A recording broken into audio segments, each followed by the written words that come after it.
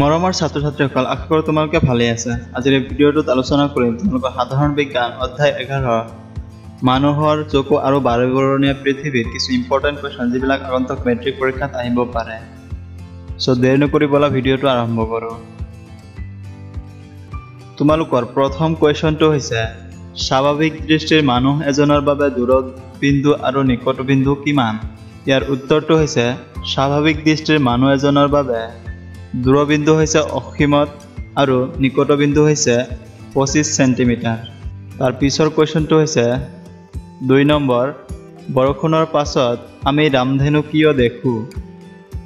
ইয়াৰ উত্তৰটো হৈছে বৰষুণৰ পাছত ৰামধেনু দেখাৰ কাৰণ হ'ল বায়ুমণ্ডলত থকা পানীৰ ক্ষুদ্ৰ টোপালবোৰত সূৰ্যৰ পোহৰৰ বিচ্ছুৰণ ঘটি ৰামধেনুৰ সৃষ্টি হয়।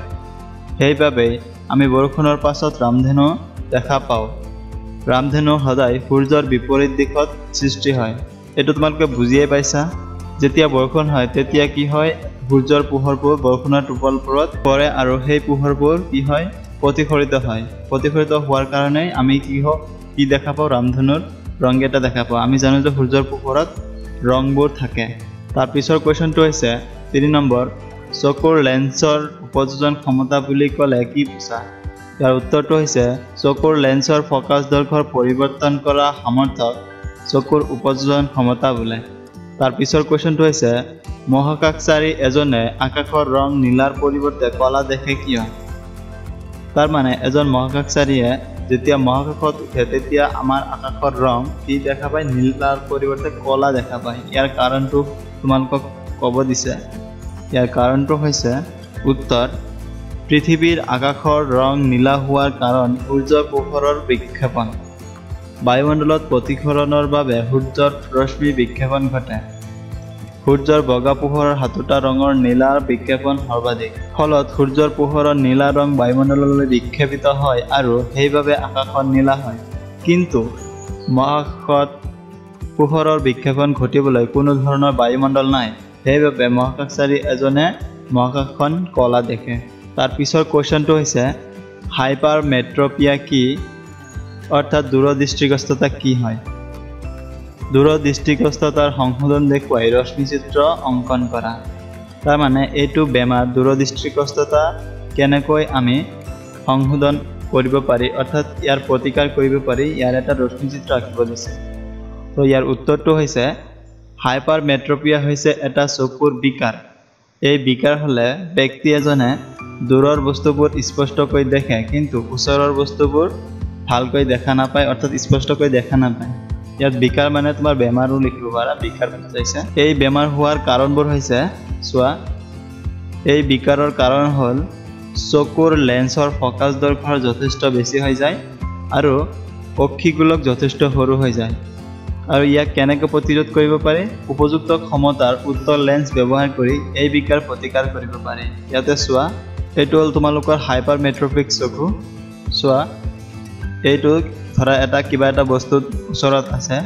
যেতিয়া বেমাৰটো হয় তেতিয়া কি হয়, ইয়াৰ পৰা যিবিলাক ৰশ্মি আমাৰ চকুত যায় সেই চকুৰ লেন্সে কি কৰে, ৰশ্মিটো প্ৰতিফলিত হোৱাৰ পিছত কি হয়, আমাৰ চকুৰ এইটো হ'ল ৰেটিনা।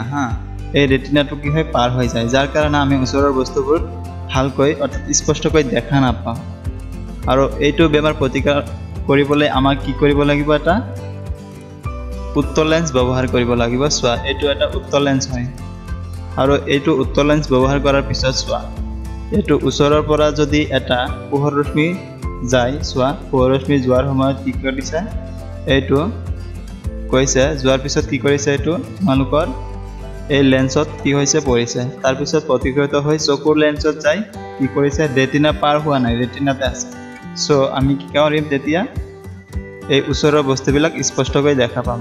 তাৰপিছত হৈছে কুৱেশ্যনটো 6 নম্বৰ টিণ্ডেল পৰিঘটনা কাক বোলে? চ' ইয়াৰ উত্তৰটো হৈছে পৃথিৱীৰ বায়ুমণ্ডলত থকা ধূলিকণা, ধোঁৱা, জলকণাৰ দ্বাৰা কলয়দীয় কণাৰ সৃষ্টি হয়। এই কণাবোৰত পোহৰৰ ৰশ্মি আপতিত হ'লে পোহৰৰ বিক্ষেপণ ঘটে আৰু ইয়াৰ গতিৰ দিশ দৃশ্যমান হয়। ইয়াকে টিণ্ডেল পৰিঘটনা বোলে। তাৰ মানে কি কৰে যে বায়ুমণ্ডলত থকা ধূলিকণা, ধোঁৱা, জলকণা এইবিলাকতো থাকেই।